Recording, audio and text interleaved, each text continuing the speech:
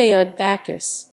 Sheik Faoud Ahamul Fasiel Bacchus, born 31 January 1954, is a former cricketer who played for the West Indies and the United States. Early career. A right-handed batsman, he made his Test match debut for the West Indies aged 24 in the 1977-78 series against Australia. His best series was in 1978-79 against India, where he scored 96 in the second Test and 250 in the sixth Test, although overall he averaged 26.6 in his 19 Test matches and was dropped from the side after the 1981-82 tour of Australia.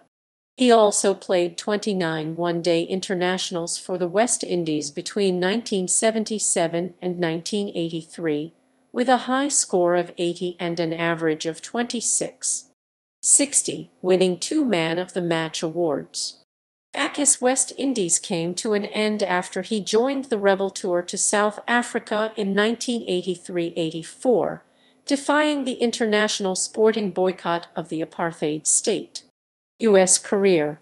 After migrating to the U.S., he continued playing at a professional level, captaining the United States in the 1997 and 2001 ICC Trophy tournaments.